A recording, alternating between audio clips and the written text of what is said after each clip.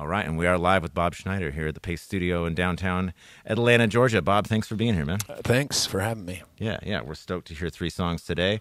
You're in town for a show tonight at the Terminal West, so thanks for making this a part of the day and your time here in Atlanta. We'll talk a little bit more about where you're heading and where you've been as we go along, but I'd love to hear a little bit about the first song we're going to hear. All right, maybe I'll just play it and then talk about it afterwards. All good.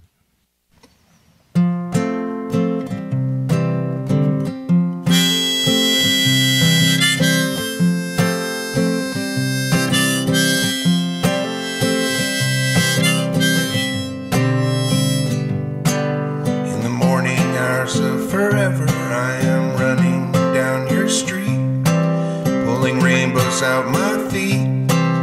Flames cover all your kisses. I'm a psychedelic freak, alone here on the moon, holding a spoonful of wishes just for you. The day will come, we'll have to go. Till then, please just let me know that you want to go with the flow. And by go with the flow, I mean go with me down the street to the place where all our dreams don't get beat down. Crushed your breath on my neck, it's like meth, I'd sell my shit. And your mouth is so blue that all I do is think of you.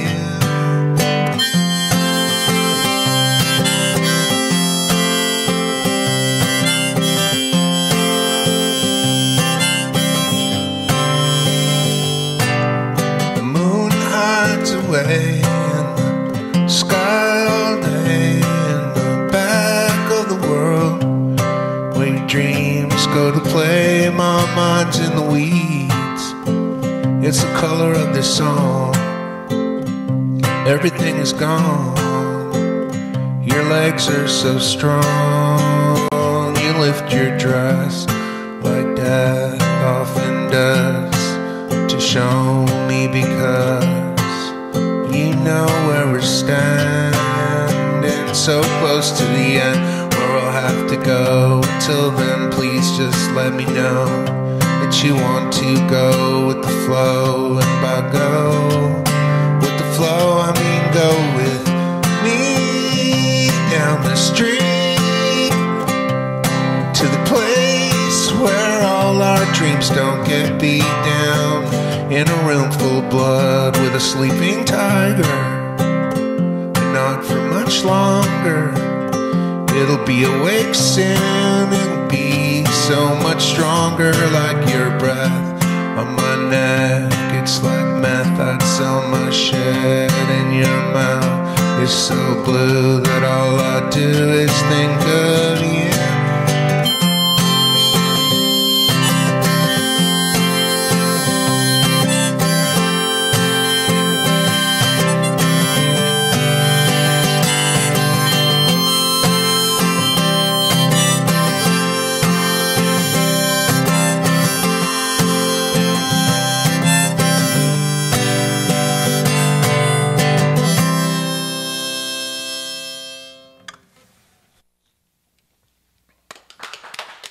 Thanks. Thank you. Head on. Thank you for that. Sounds good. I feel like whenever I play that song live, that people are like, is he just making that song up on the spot? Oh, I didn't feel that. Oh, okay. Well, that's good. I didn't feel that. And if you were, I'm fully convinced / fooled. Like I said, you're here for the Terminal West gig tonight, so I hope that's a good one. And if you're watching this right now from Atlanta, don't sleep on that show. It's a great venue. Have you been there before? I was there a long time ago, but I don't know when anything happened anymore. That's completely fine. Like it could have, like everything happened like 4 years ago, but it could have been 8 years ago or a year ago. Right. Well, and all those things are still happening simultaneously, right? So, do you believe that? I kind of do. I think that there's. Yeah. So if everything's happening right now, how can everything be where it is? Alternate timelines. I am no expert here, but I'll tell you though, okay. If you want to know. Please, yes. It's because all this stuff that you think is solid is not solid. So if it's not solid, then it can all be here at the same time. Waves instead of right, fabric versus wood, right?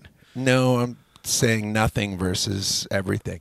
It's just like a TV. Like if you look at a TV, like if you were to show a TV to a caveman, he'd look at the TV and he'd go, "Oh, how'd those people get in there?" And you'd be like, "No, there's no people in there. It's just an idea. Yeah, there's some light reflecting Right.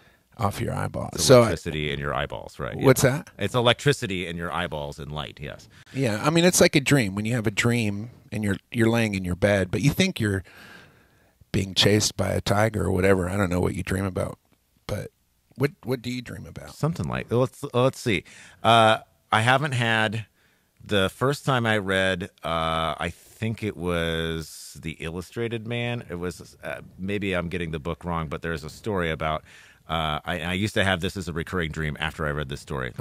This is longer than it should be, but one of the first stories in that book, because it's a collection of short stories, is where these kids turn their like virtual reality bedroom in against their parents, essentially. So instead of imagining this kid-friendly, safe, like lullaby mobile type safari, they actually create a more authentic, real safari, and their parents enter the bedroom and then are killed because they have trapped their kids in this virtual reality simulation. So I would have the dream that I was in that story for a long time. Like over and over, you would have that dream. Well, not And over like and would over your in one parents night. get killed, or would you get killed? Who's getting killed in the dream? I was trying to save everybody from getting killed. Oh, you were. And I didn't create the scenario. So I think it was weird because I think these And was kids, it like animals and stuff? it was the same shit, except these kids created this reality that I was now stuck in and was supposed to accept being a fellow kid, but I didn't want my parents to be killed by these tigers or whatever. So there were tigers in the dream. Totally. To answer your question, yes, I do dream about things like that.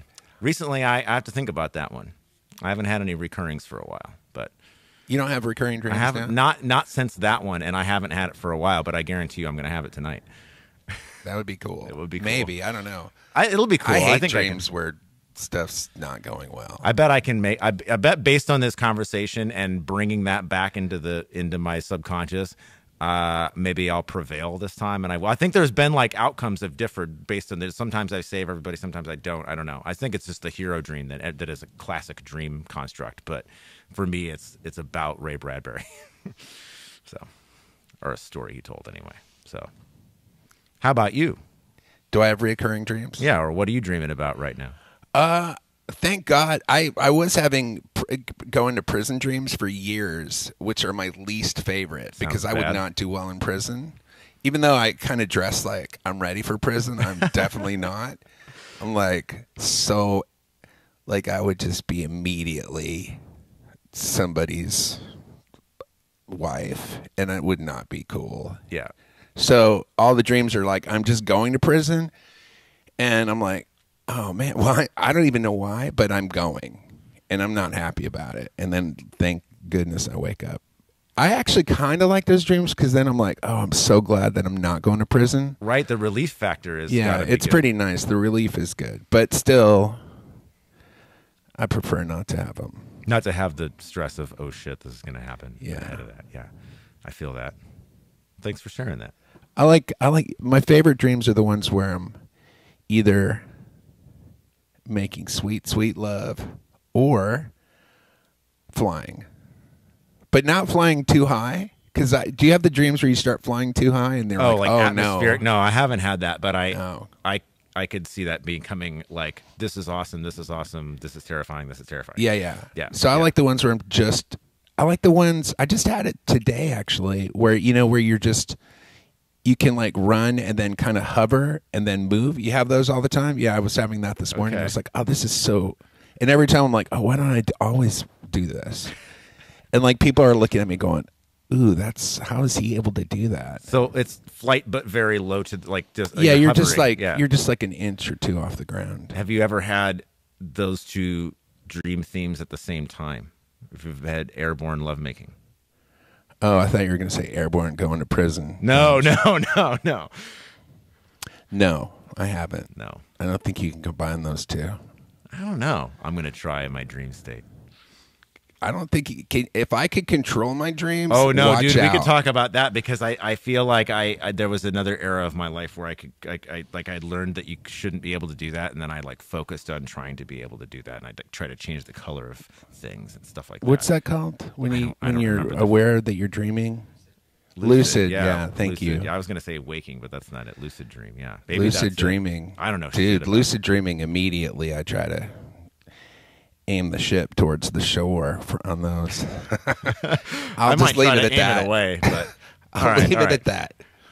Very nice. Yeah. What are we gonna hear next, Bob? This is a song based loosely on Avengers Endgame. So if you haven't seen it, or if you're waiting to see it, there's definitely some spoilers. Spoiler alert. Yeah. For instance, like Iron Man dies at the end. Dude, you just crushed my... No, I'm just kidding. I've seen it. But it's not really Iron Man.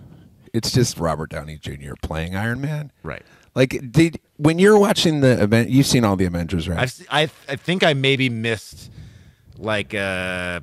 Please don't say you missed Infinity War, because that's the best of the bunch. I did miss Infinity War. That's the only one worth watching, because it's got Guardians of the Galaxy in it. I didn't see that one. It's so good. Okay. But watch that one. I will.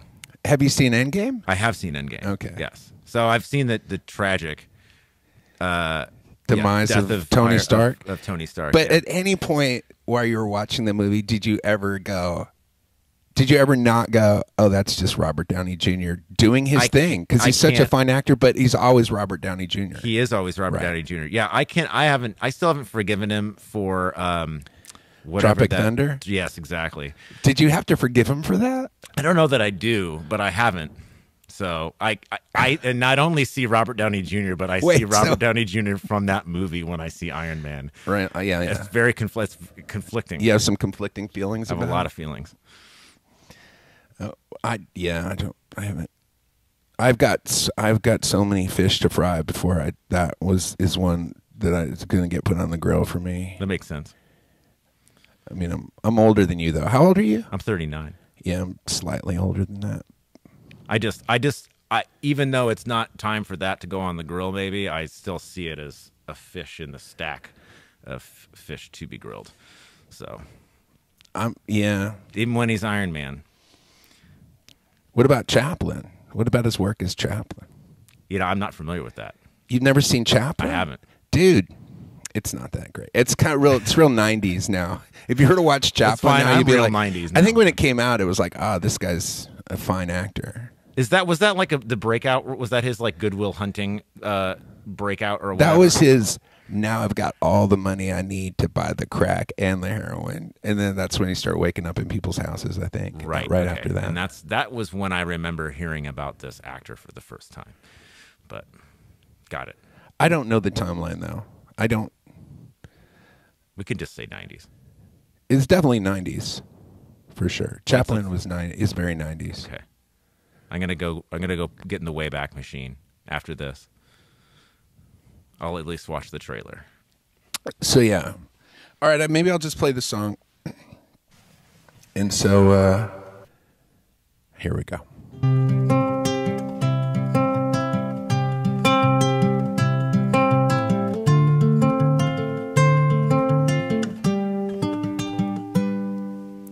Thor is the god of thunder, but he's also a family man. Settled down in Milwaukee and he's got himself a wife and daughter. He works for the Bank of America. He does it all for love.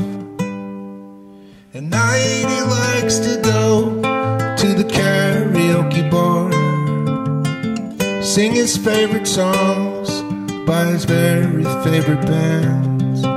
He's got a minor drinking problem he has not addressed. He really does his best, but it's getting out of hand. And Thor likes the Green Bay Packers. They're his home team. He's an owner too.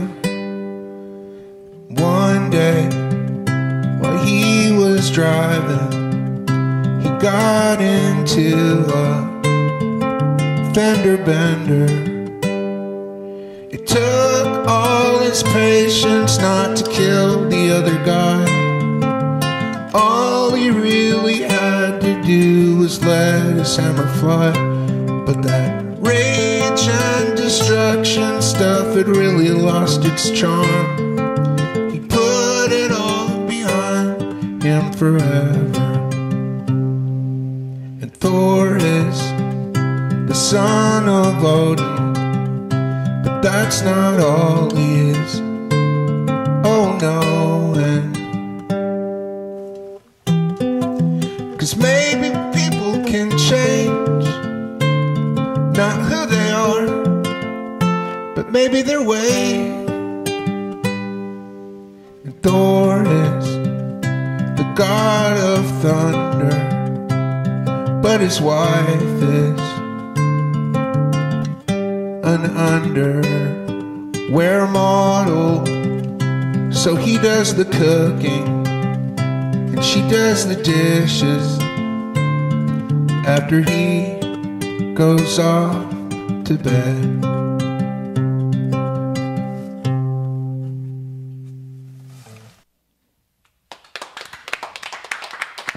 Thanks. Thank you. It's nice. That song was making me cry. It was so sweet. For a second, you said something that like really spoke to me, and then for another second after that, I thought, wait a minute, this song isn't about me. Who's it about again?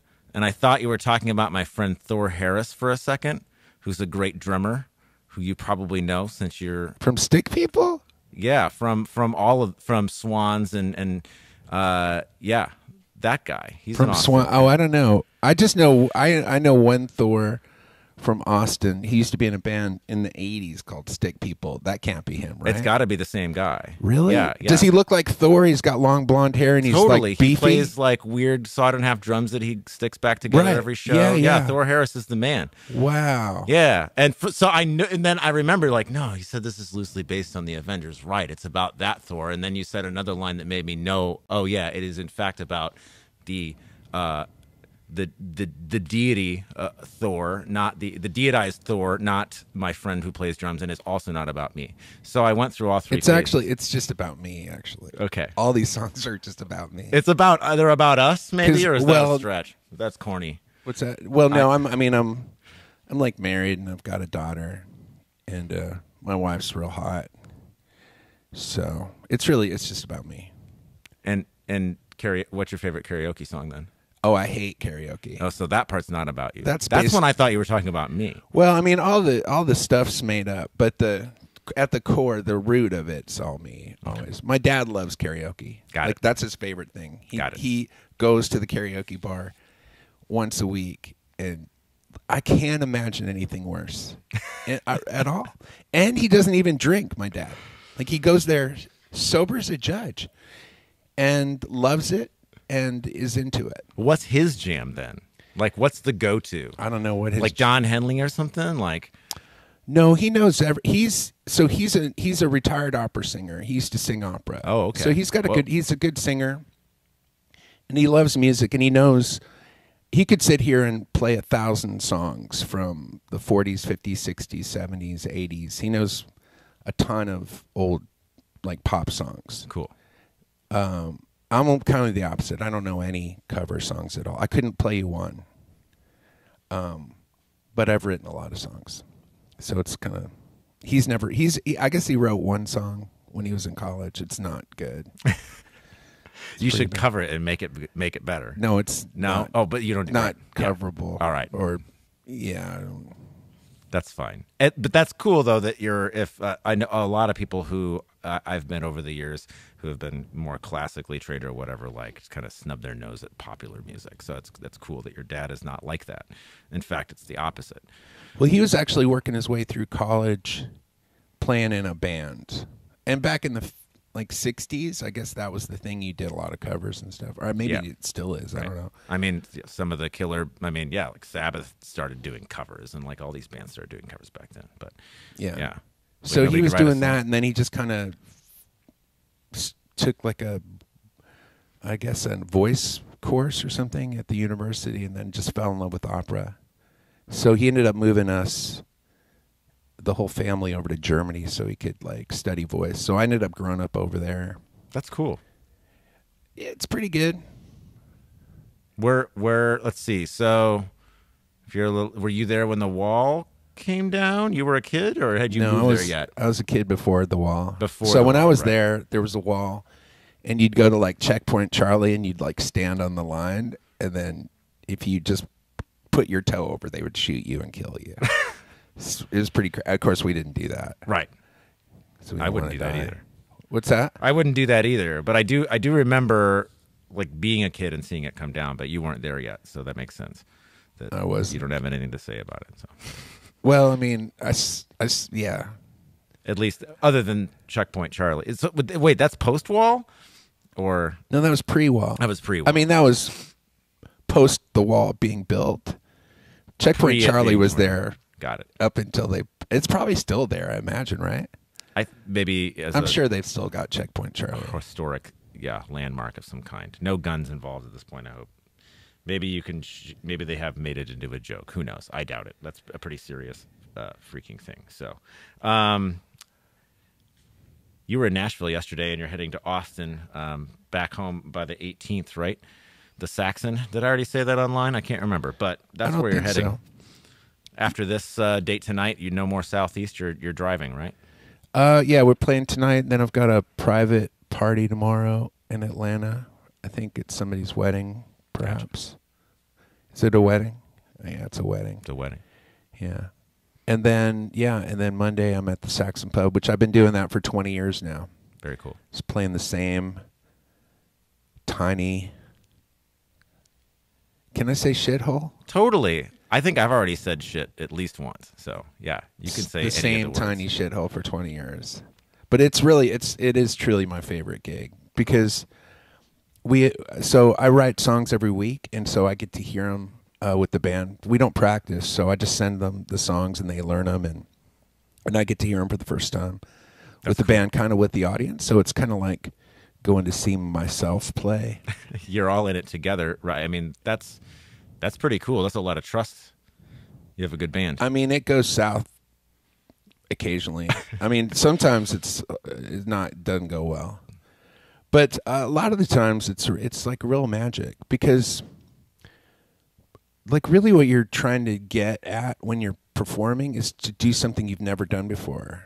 Like even if you've played a song a bunch of times, you're still trying to get at you're just trying to get to doing it in a way that seems new or that you've never done before. And then when that happens, it is really magical. I felt that. Yeah, I totally understand that feeling.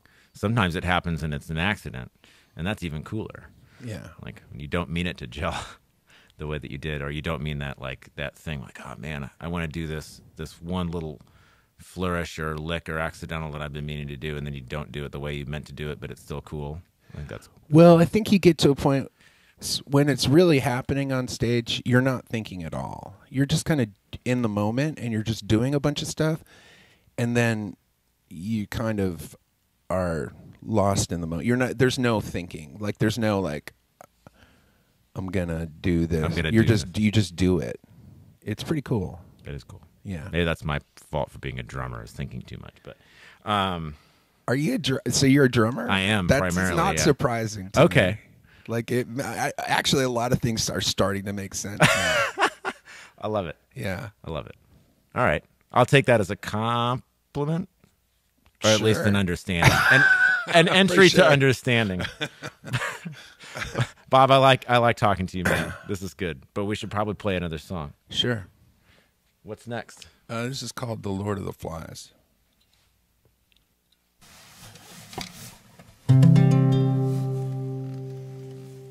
I'm in the Space Force now, I'm on my way back home. I got my cell phone on, so I'm never alone. I heard he hung himself from the bathroom wall. I'm in the Space Force and I'm having a ball.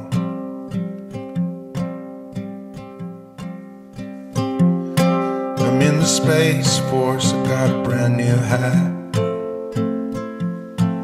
Used to hold me down just like that, but the flames rose up and took you away. I'm in the Space Force, so it's okay. It may come as no surprise. It may come as no surprise.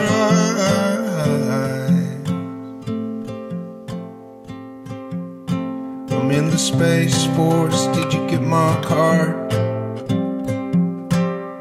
I wrote it to you from the bottom of my heart, and I swore I'd always be a friend to you. I'm in the Space Force, so you know it's true.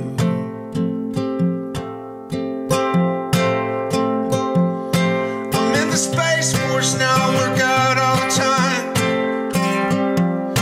I got my butt to poke out and teeth to shine, but I'm at the point where I don't give a fuck.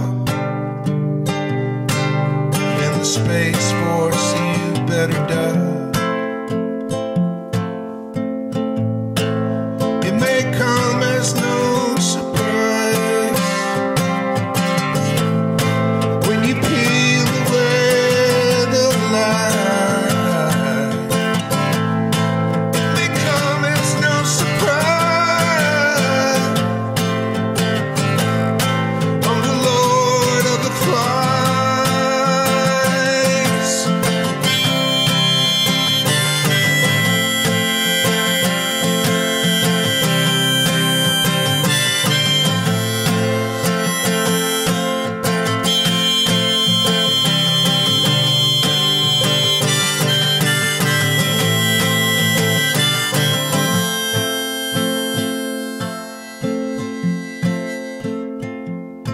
I'm in the Space Force here in Vietnam. You can really stretch a dollar, this place is the bomb. And you can do what you want to me, you really can. Nothing's off limits in this beautiful land.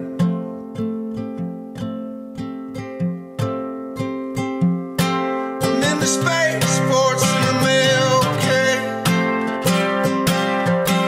I'm walking around in circles, but I'm on my way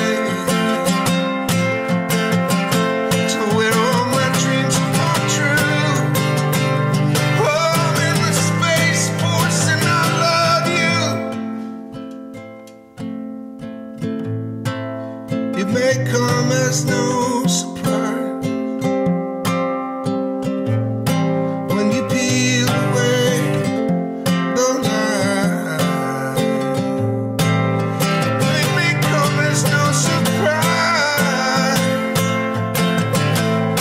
I'm the Lord of the Flies.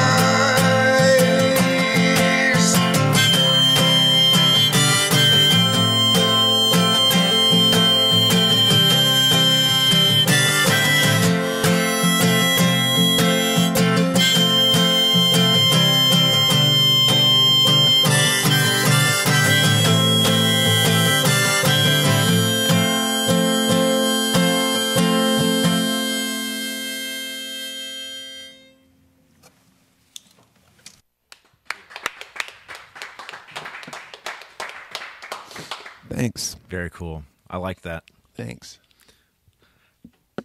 What else can we talk about that we haven't already? Let's see. I think we've pretty much covered all the stuff that's on the list that I had. I did want to shout out though. I did see that cool artwork thing that you got involved in, and I said I wasn't going to talk about this, and I just want to mention it briefly because I think it's cool. It's a multi-musician show, and it's called Sound Waves of Texas.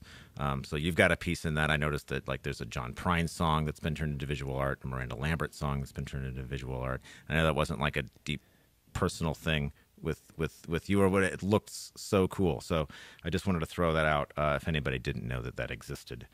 But you're up to a lot of stuff in Austin. Like you do a lot of cool things. You've got some holiday shows coming up too. I do. I do a holiday show every year at the Moody Theater where they film Austin City Limits. It's pretty fun. I have some great guests and just some really great musicians that play in that band. It's called the Moonlight Orchestra, and it's just some fabulous jazz guys that play in it, and the Tosca String Quartet, and it's pretty cool. Nice. And I've also got a podcast, like who doesn't have podcasts now? I guess that's a thing. And so I've got one called I'm Okay, You're Okay. I'm Not Okay, You're Not Okay. And then another one called The Song Club, and where I talk about whatever the latest songs I wrote are. And doing that weekly show at the Saxon Pub, which is also, we put that out every Monday, stream it on FaceTime. So, or no, Facebook, right? Yeah, so. I saw the live stream links. Yeah, and the podcast does. Both of those podcasts sound really cool. I'm definitely gonna dive a little more into. Tell me, I'm okay. You're okay. You're not okay. I'm not You're okay. not You're not okay. okay. Right. Yes. Yeah. Yeah. I saw a couple of cool guests on there, and there's no guests. It's just me and this buddy of mine, Clint Wells, who's a guitar player. We just kind of talk like you and me are talking right now. Dreams, actors, and whatever comes across the radar. I'm seeing the subjects that you are talking about, not guests, but that's cool. I will check that out. So, right on. Bob, thanks for being here, man. Hey, thanks for having me. I hope you have the best show possible at Terminal West, and that sounded weird. It's like there's this chance that there's a possibility it won't be good. That's not what I meant. You really don't know. I mean, it really is. I do feel I like taking chances when I play live. So it really is sort of like being on a high wire. Like what's that? Is it tightrope? Like when you're walking on a tightrope? Yeah. And I try not to use a net, and so occasionally there, there's some calamity that happens every once in a while. We lose some folks at occasionally at some of these gigs just because I'm terrified of being boring at any. So I sometimes will cross the line a little bit. So you never know. It could go really wrong tonight. I don't know. I have no idea what's going to happen. Well, but that's the way I like. I mean, I love that.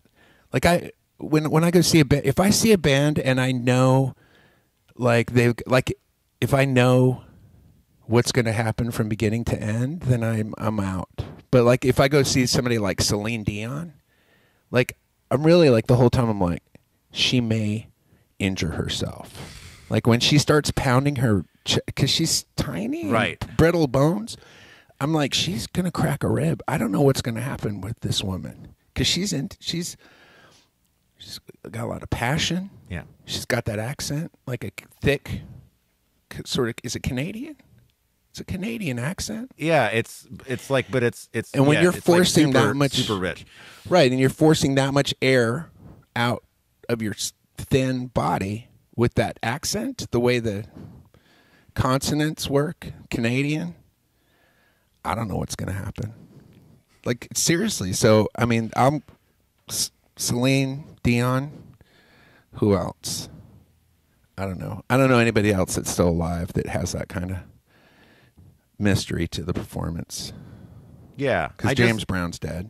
I just saw Elton, and I would say that Elton's got the same thing? Do you feel like he's going to injure himself? I don't feel like, I don't feel like he's going to injure himself. I feel somebody's going to injure themselves watching Elton. Yes, actually, that is true. But also, just I don't know. It did for me that it didn't even seem real because that person was just putting out like so much that passion into like Elton's not pounding his chest a la Celine, but it was I don't know. It was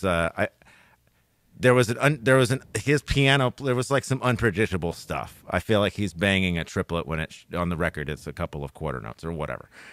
It was cool. That's some sweet drum talk right there, dude. Oh yeah, well come on. Are you a big Elton John fan? Is he your fave? He's not my fave. I felt very like fortunate to have a chance to see a living legend. You know what I mean? I would go to see Celine Dion too, though. There is that weird thing when you see somebody like Elton John or Tom Petty or Paul Simon, or I just saw Paul McCartney not too long ago. When you see like this music that you've listened to your whole life, and it just seems like, oh, that's always been there. And then you like realize, oh, that's a human being. Like when you see the human being, you're like, oh, that's a human being wrote Beyond the Yellow Brick Road or whatever, Benny and the Jet, whatever, you know, whatever songs you like. And it's pretty crazy. Like for me at least, It was, there's a weird disconnect with that music where it's like, oh, no human could write this. Because it has so much permanence. Like it's already ubiquitous by the time I heard it. Right. It's like the Bible or something. Bingo. But then after I saw Paul McCartney, I started realizing, wait a minute, maybe the Bible was written by a human being and not by God. It's like this very music possible. that I thought was written by God. This Beatles music was written by a human. Maybe I don't want to scare off any of your hard religious crew, but I mean, it could be. I mean, it's a thin chance that it was written by humans. Even if there's anything getting lost in translation between the message and the vessel or whatever. But maybe we shouldn't go there. But I will say, Elton John got way out. I want to see Celine Dion getting way out for myself as well.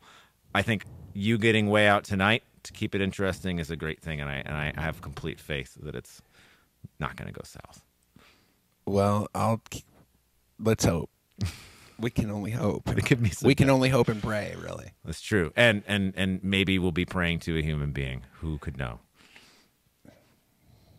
Dude, that's some strong talk. Strong talk. Real talk. We could do this for a lot longer, but do you want to get off the internet?